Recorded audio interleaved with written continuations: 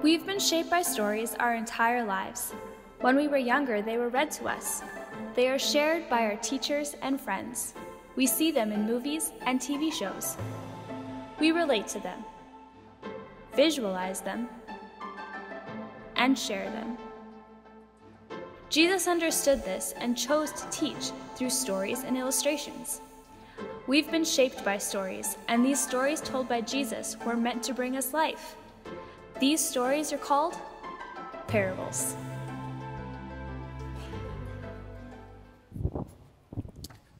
Well, good morning, church. How are you guys doing? You guys look like you're unsure of how you're doing. Are you guys good? Doing good this morning? Awesome. Awesome. It is good to see you. You guys are looking good. You're looking ready.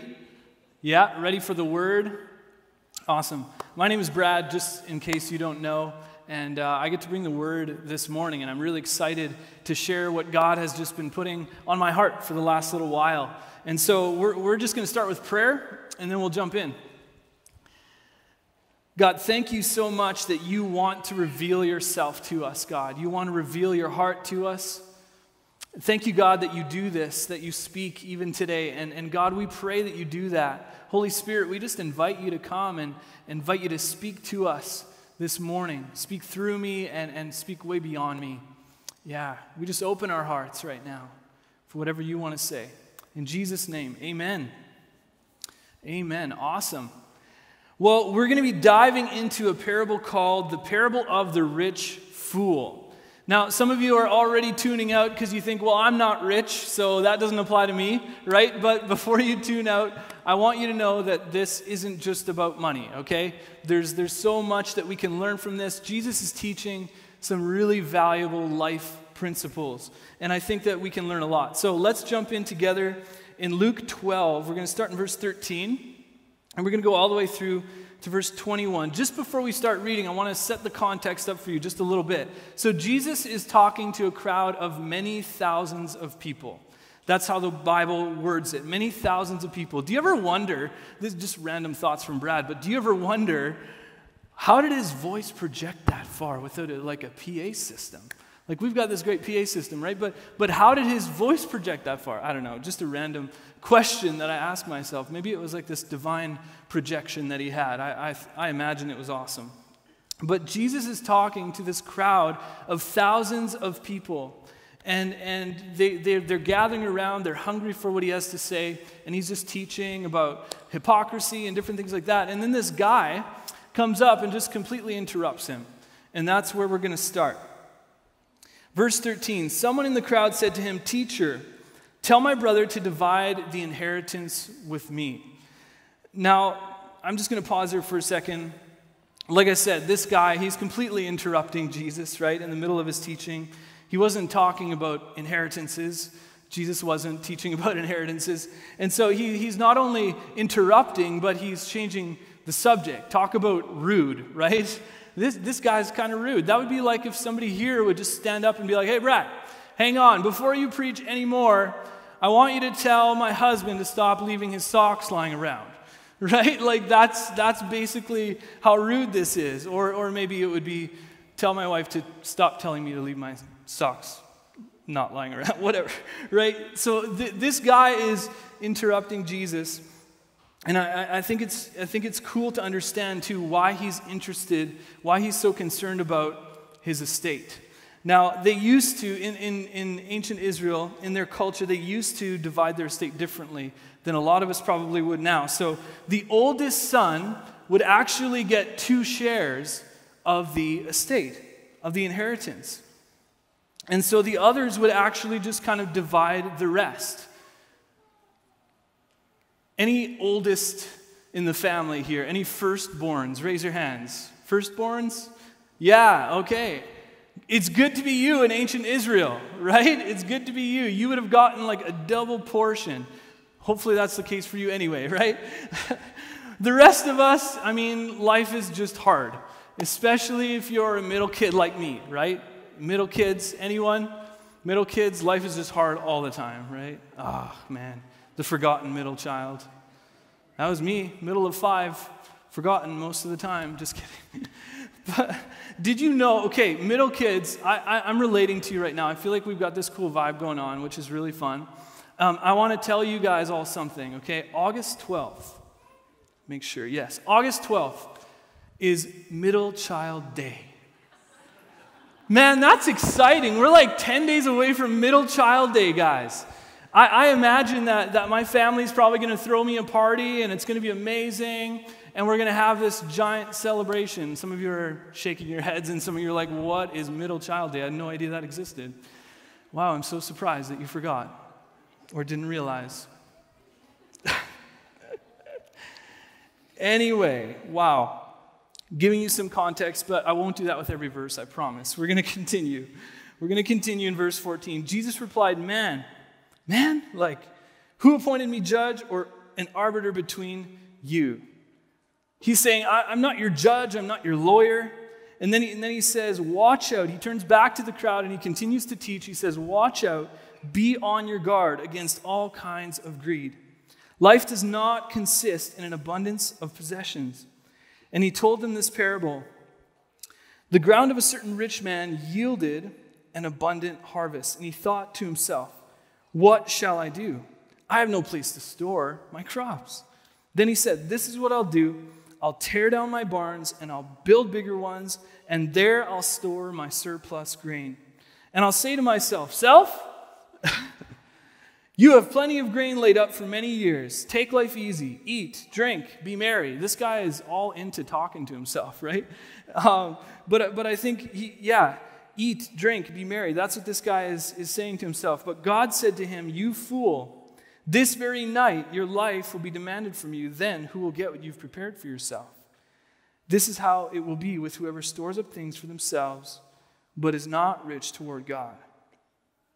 I love watching how Jesus interacts with people. You know, he whether it's a question or somebody interrupting him, I love watching his response, watching his answers to people.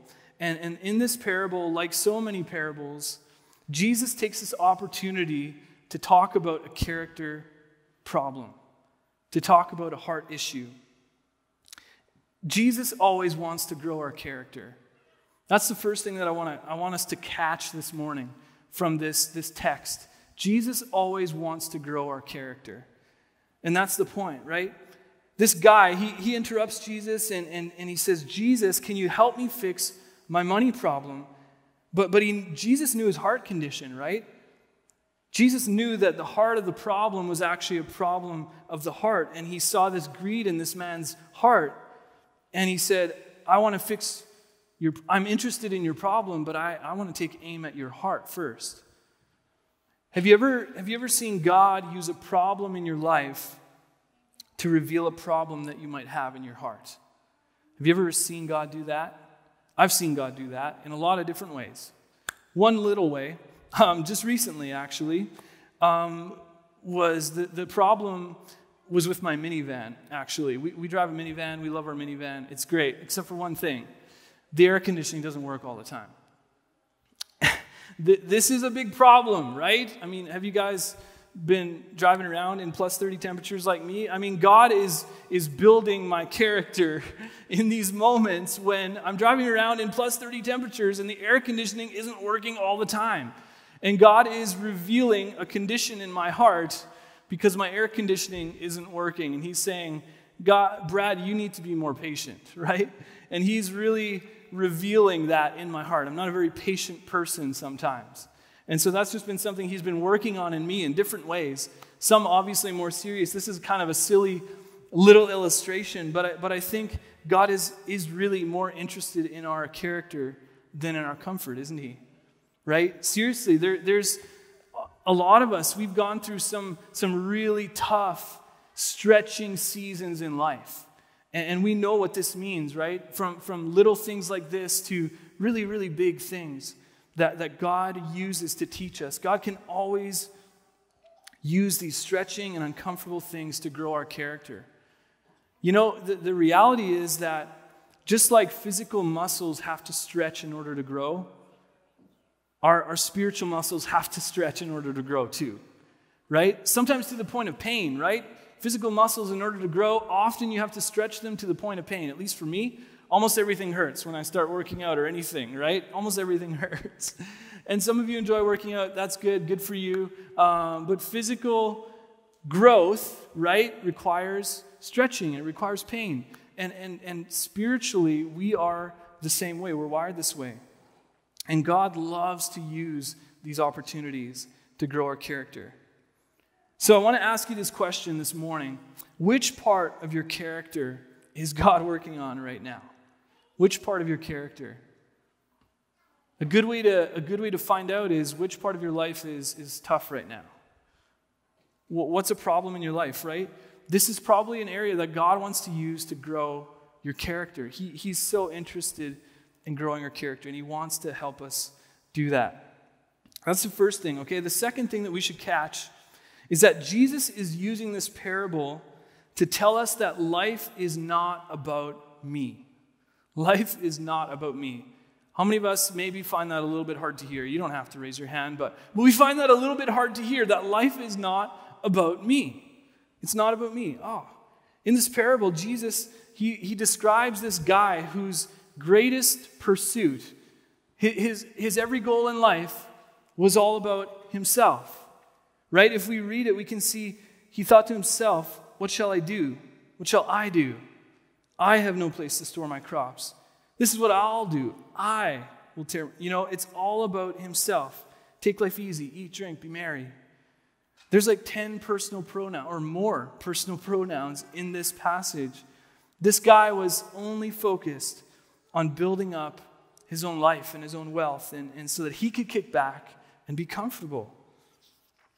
Now, I don't think, first of all, I just want to say, I don't think that Jesus is saying you shouldn't own anything or you shouldn't save anything. I don't think that's what he's saying. If you didn't catch it, in the first line of the parable, it actually says that this guy was already rich before he had this bumper crop. And so it wasn't about what he did, it was about what he neglected to do. He neglected to make life more about than just himself, right? It was all about his possessions. He allowed his possessions to make him self-centered. He was just striving for his own version of the American dream, right? He was caught in this rat race, and his number one goal was to accumulate enough, right? He invested his whole life into something that was temporal and would not last. He had an abundance, yet he wasn't generous, right? And so by teaching this parable, Jesus is showing us a picture of self-centeredness and greed, and he's saying, he's using this to tell us, don't be like this. This guy was living a life that was all about himself. And he's using this parable to say, don't live like this. And then he begins to create and show us this amazing contrast. And he begins to say in verse 21, he begins to show us what life really is about. He gives us that in the last verse of that parable. This is how it will be with whoever stores up things for themselves, but is not rich toward God. We are called to strive to be rich toward God. Another way to say that is that life is about being God-centered and not self-centered. God wants our everything, right? If we continue to read through this chapter of Luke 12, Jesus goes on to say, you don't need to worry. God takes care of the birds. He takes care of the flowers of the fields. How much more won't he take care of us? So we don't need to spend our entire lives striving for that. He says instead, in verse 31, he says, but seek his kingdom, and these things will be given to you as well. In Matthew records a very similar statement in Matthew 6:33. It says, but seek first his kingdom and his righteousness, and all of these things will be given to you as well. So again, Jesus is just saying there's so much more to life than this busyness, than this grind of the day-to-day, trying to provide for ourselves and for our families and worrying about all of this stuff and how much we have to do and how comfortable our retirement will be. Life is more than that. It doesn't mean that we can't do any of those things, but it is more than that. That should not be our primary focus, right? It's about seeking God's kingdom And God's kingdom means shifting our focus to a focus of, it's all about, God, what do you want to do in me, and what do you want to do through me? It's that simple. If you really simplify the kingdom of God, it's that simple. What do you want to do in me, and what do you want to do through me? It's about God-centered instead of self-centered, right? It's about aligning our hopes, our dreams, our desires with God's desires for us. How many of us have to be reminded of that pretty much every day, right? Man, like aligning my hopes, my dreams, my desires with what God has for my life. That's what this parable is teaching us. It's saying, live with an eternal perspective. Focus on the eternal more than the physical, right? Because the kingdom of God is eternal. The kingdom that we build here for ourselves is not, right? And so we desperately, as a people, I really believe I need this, and I think we all need this so desperately. We need to somehow maintain this eternal perspective and allow God to transform our lives with that eternal perspective, right? I know for myself, this has been an ongoing journey, right? This has been an ongoing journey of surrendering my own will and saying, God, I want what you want for me, even more than I want what I want for myself, right? And I'm so far from done learning this. And even as I was preparing this message, I felt like I was asking God, like, God, is there some stuff that you want me to align my perspective with you again? And he showed me stuff again just this week. And it was like, he didn't condemn me, but he started to convict me of, God, Brad, your perspectives aren't aligned with me in this area. And that's kind of how God does it. So I want to ask you a question this morning. Do you live with an eternal perspective? Do you live with an eternal perspective? And if you're not sure and you want to know, I invite you to ask yourself this. What consumes most of your thoughts? What consumes most of your time, your energy, your talents, your resources? What consumes most of it? I think that's often going to reveal which kingdom we're building into, right? What am I striving for most in life? Is it my degree? Is it my job, my promotion, my house, my cars, the next toy, the next big thing, whatever it is for you? You know, is that what I'm striving for? Is God's kingdom one of many lenses that I see life through, or is God's kingdom the lens that everything else comes around, right? I remember so clearly about 8.5 years ago when God really dramatically realigned my perspective of life.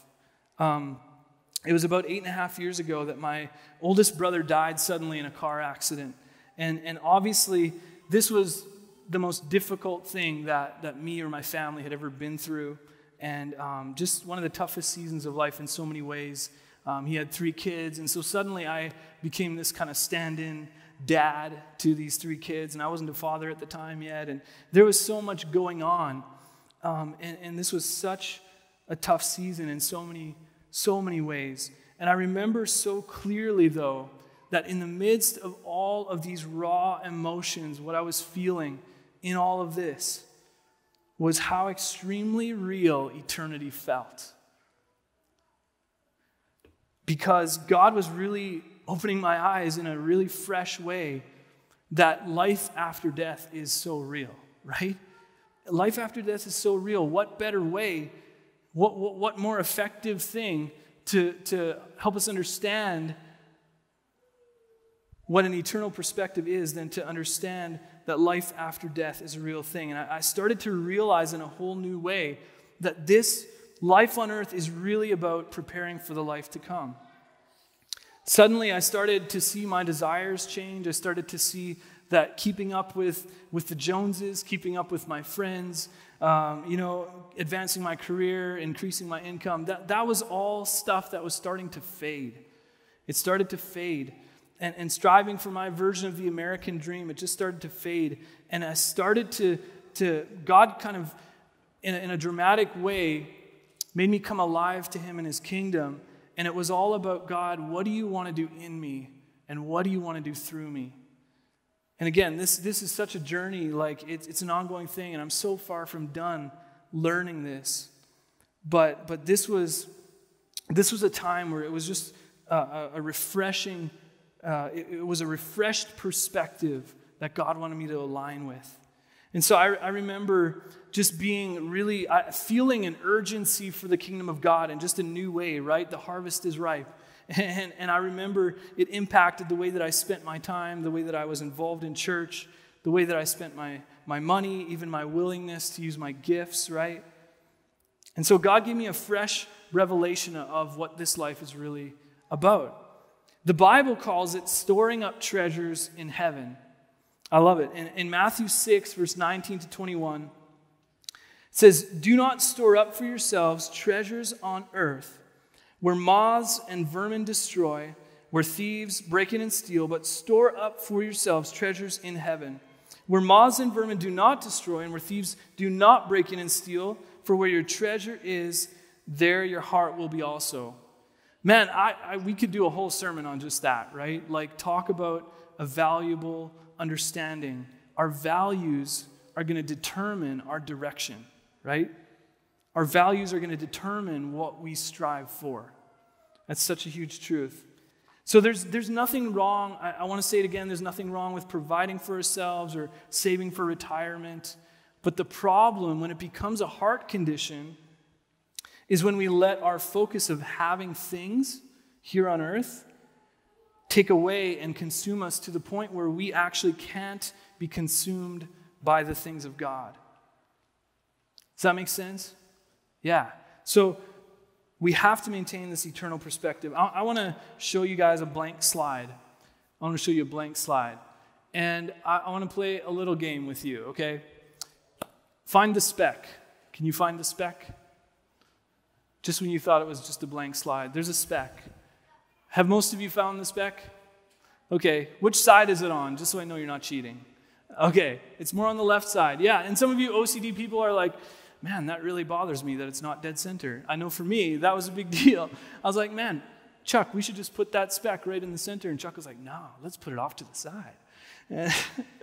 Different personalities, right? Anyway, not the point at all. What I want to just show you guys is just a little illustration of how this speck represents our life in relation to the rest of eternity. Of course, we have to imagine this screen is eternally large, and it goes from north to south, and it extends forever, right? And our life is like this speck on this screen. And in relation to eternity, it's just such a small part of the picture, right? And so why do I spend most of my time thinking about this little speck? I'm consumed by this little speck, right? I'm consumed about how comfortable I can make myself on this little speck and how I can live the American dream in this little speck, right? But it's only such a small part of the big picture. We're called to focus our time here on earth into storing up treasures in heaven. Let's maintain that bigger, greater perspective, right?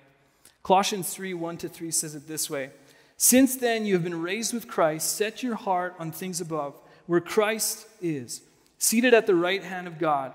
Set your minds on things above, not on earthly things, for you died and your life is now hidden with Christ in God." Setting our minds on things above, not on earthly things. That's what we're called to, right? We want to be a kingdom-focused church, right? We want to be kingdom-focused individuals that come alive to God, that come alive to His kingdom. And I really believe the reason this is so important is because, like I said earlier, what happened for me was that it changed everything. And I think it changes everything. Having this kingdom perspective changes everything because our perspective is going to change and transform. It's going to impact every part of our life, the way that we spend our time, our energy, our money. It's going to increase our ability to love God and others with all of our life. Does that make sense? Kind of sounds like the great commandment, right? The greatest two commandments: love God, love others. And I think if we can grab a hold of this, We're going to begin to love God and others with our time, with our talents, with our resources. And this can look a lot of different ways, right? We know that. It could be volunteering. It could be buying someone a meal. It could be investing your talents, your resources, and your time into the mission of the local church, right? And beyond, of course. And so this is what building God's kingdom is about.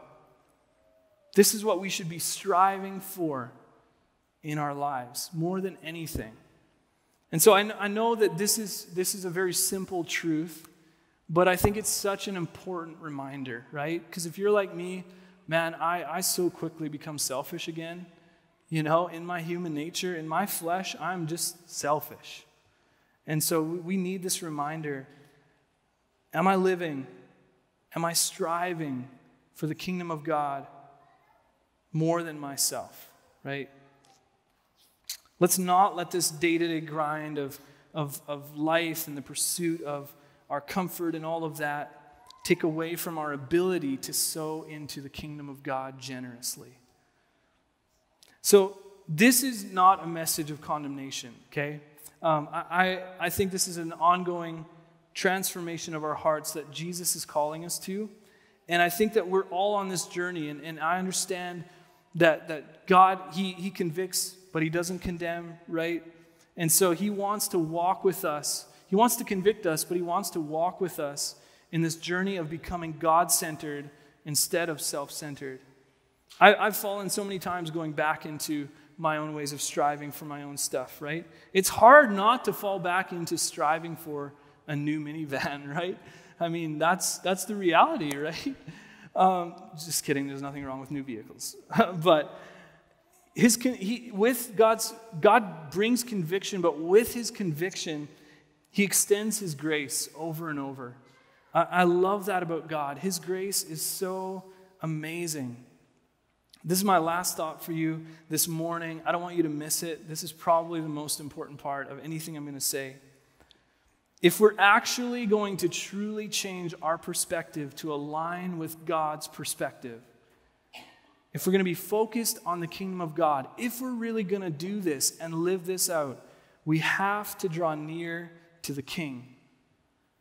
If we're going to seek His kingdom, then we have to start by seeking the King. By giving us this calling to seek His kingdom, Jesus is inviting us to draw near in relationship to Him. That's where it begins. That's where it all starts. So God wants to be with us. He wants us to draw near, and He draws near to us. Isn't that amazing that God wants to be with us? Isn't that amazing that He wants to be with you? Like, I find that incredible. You know, if I look at the Bible, if I look at Genesis to Revelation, I see this amazing love story of a God who wants so badly to be with His people. You know, a God who wants so badly to bring His people into reconciliation with Him. That's the God that we're seeking. He loves us so deeply. And so if we're going to do this, if we're going to love God and others the way that we're called to, it has to start in relationship. Jesus wants to walk with us in this. What I love is that we have full access to Holy Spirit all the time. Isn't that amazing? We have full access to Holy Spirit, the greatest teacher of all time. Better than any self-help book that we will ever read. Holy Spirit can teach us so much, whether that's through the Word of God or whether that's through a rhema or whether that's through speaking through someone else. Holy Spirit speaks in so many ways, but He wants to lead us if we're open. He wants to adjust our heart condition to maintain a God-centered life if we're open. And so my prayer is, and I hope this is your prayer too, God, how do you want to change my perspective? How do you want to change my perspective? God, open my eyes to see you and the needs of others around me. Show me how you want to use me. Show me how you want to use me. I'm open to your perspective, and I'm open to relationship with you. Amen? I want to just give you an opportunity this morning just to realign yourself with God's perspective. I know a lot of us, we've been Christians for a long time, and we've been aligned to God's perspective, and yet sometimes it's so easy, like I said, to slip back into that self-centered way of living and striving for our own stuff, building our own treasures instead of God's, right? And if so, this morning, if you just want to close your eyes out of respect for your neighbor, and if you just, I want to give you the opportunity just to ask God for a fresh revelation of His perspective in your life. If that's you, if that's what you want this morning, you just want to raise your hand as a symbol of your agreement to this truth. God, I want to take your perspective. I want a refreshed revelation of your perspective yet again. If that's you, just raise your hand this morning. I want to be refreshed with your perspective, God. I need it again. I need it again and again. God, we turn our hearts to you this morning. We turn our hearts to you, God. We say we want you. We want your perspective. God, help us not to be selfish. We're sorry for all the times that we live striving only for ourselves. And we go through life and all of our goals, our hopes, dreams, and desires are all about me. God, sorry for when we do that. Father, I pray that you would bring a fresh revelation of your perspective. Help me to be on fire for what it is that you want to do, God. What you want to do in me, what you want to do through me. Help me to just be ignited. Help me to be on fire and passionate about these things, God, about seeking your kingdom. Yeah. Father, I pray your blessing on each person here this morning. Father, would you fill them with your grace? Would you fill them with your love? Yeah. In Jesus' name, amen.